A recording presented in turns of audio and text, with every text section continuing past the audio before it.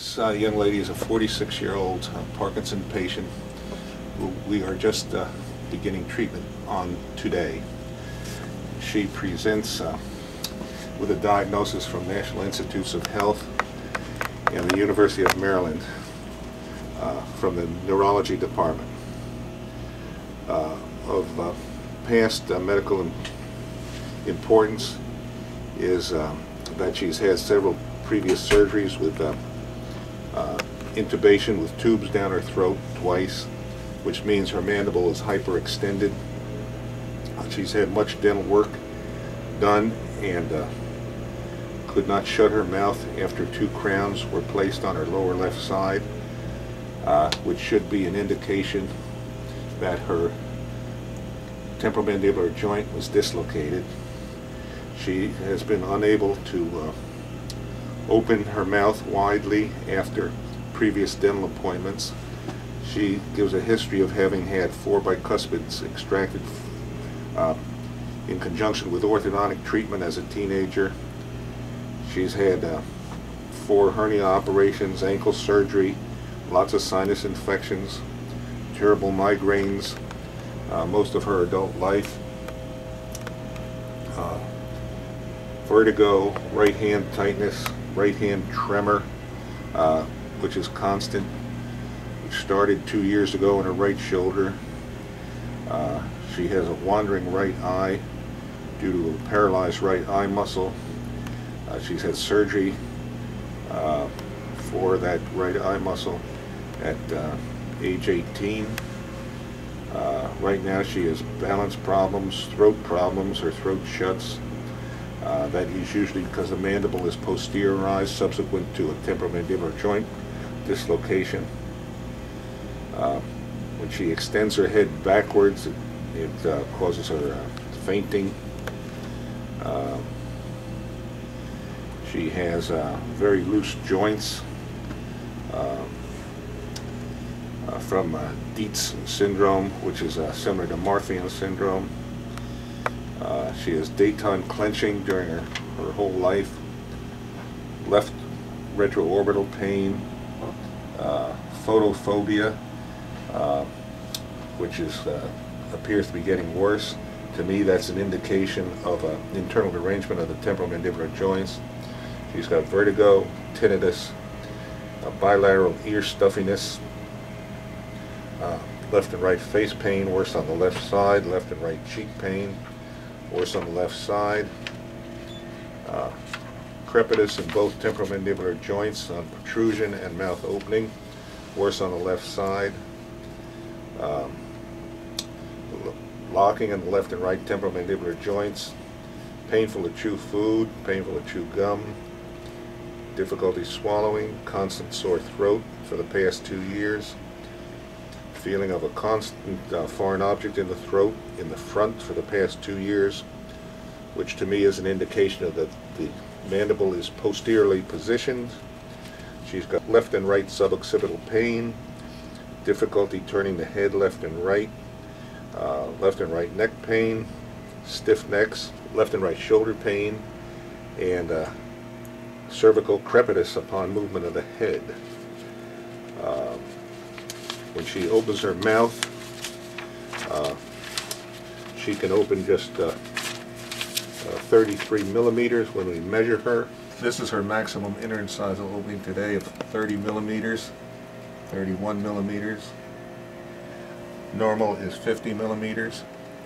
This is a dead giveaway that she has an internally deranged temporomandibular joint on one or both sides. You can see that when she bites down, she has a 50% overbite, which is way too deep. Normal overbite is about 5%. We are going to begin her treatment by placing in this lower appliance today. And when we place it in, it eliminates this overbite. Bite down, see? It creates an open bite where her teeth do not overlap. This prevents her from biting all the way down and compressing the tissues of the temporomandibular joint, and keeps her it alleviates the pressure of her mandible or the condyles of her mandible from digging into the base of her skull. And she's going to wear this 24/7. That means she's going to eat with it, sleep with it, and wear it in all modes of function. The MRI report taken through the left and right mandibular joints states that the right temporomandibular joint disc is medially displaced in both the open and the closed mouth positions. And in the left temporomandibular joint, there is anterior and lateral displacement of the left temporomandibular joint disc. This test was never performed by any other previous healthcare provider. No one had taken the time to request this information. This patient returns after having had her appliance for 6 days. She wore it consistently for the first 4 days and then developed a sore on her tongue from the appliance and did not wear it consistently for the last 2 days. But she's going to tell you the improvement she experienced during the first 4 days where she had it, beginning with the improvement in your sleep. Yeah, I slept better for two of the 4 days. I had a great night's sleep that I haven't had in a long time. Okay. Then what else happened? My throat is much clearer. I don't have a lump in my throat anymore for the last week. So you opened up and you were able to breathe better, right? Yeah, I think I could. I think I felt like I could breathe better, but it just didn't feel the lump in my throat anymore when I swallowed. Okay. What else? And the other thing I noticed was the no tingling in my extremities, which I've been feeling for a long, long time. Excellent. Any change in the headaches? I have not had a headache in the last week. Okay. That's an improvement. Could you? Yeah, that is. Sometimes I have dull headaches. Sometimes I have bad headaches. I haven't had either in the last week. Because you had them constantly. Any change in the vertigo? No. The right hand tightness and tremors? One day, the second day I had the appliance in, my right hand felt much calmer, less tremors and less tightness, but that came back again. It's been up and down over the last 4 days. Okay. You notice any changes in the stuffiness in the ear, particularly the left ear? No stuffiness in my ears. That's good. And usually I notice that when I wake up, and I haven't noticed that. And the tinnitus? No ringing in my ears. No. I have not noticed any. Oh, okay. Okay, the pain on the left side of the face, particularly the left cheek? I don't notice it at all. Okay, and difficulty swallowing? No. Feeling of a constant sore throat? That went away. Okay. Pain at the base of your skull and the back on the left and the right sides where it joins your neck? My neck has been a little stiff, so I haven't noticed a difference there yet. Okay. And shoulder pain? Again, I have noticed shoulder pain, but I think some of it is the cold weather. Okay. Well, that's a pretty good improvement for 6 days, particularly with not constant wear of the appliance, so that gives us great hope. Let us see you in the next 8 to 10 days for another checkup, okay? Okay. Just try and wear it more and more constantly. Yes. The more constant you wear it, the better you're going to respond. Okay. Okay, this patient returns after wearing the appliance for a total of 14 days. This is over the Christmas season. That's been very hectic, so there has not been very much improvement. The improvement in her throat has been holding. That's been stable. Her sleep improvement has been holding. What else did we I think the sleep and the throat are the two things that have been a big improvement. Painful chewing. Has there been any change in that?